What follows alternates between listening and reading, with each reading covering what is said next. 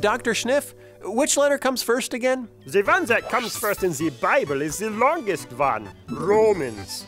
Romans was written to the Christians living in the capital of Rome. Wait, wasn't this written before Paul went to Rome? How were there Christians there before Paul went to take them the good news? Ah, good question. We're not exactly sure how the good news first came to Rome, but we think it probably had something to do with Pentecost. Right. Remember, at Pentecost, there were Jews in Jerusalem from all over the Roman world. The Holy Spirit filled Jesus' followers, and they started preaching the good news in the languages of all these visitors.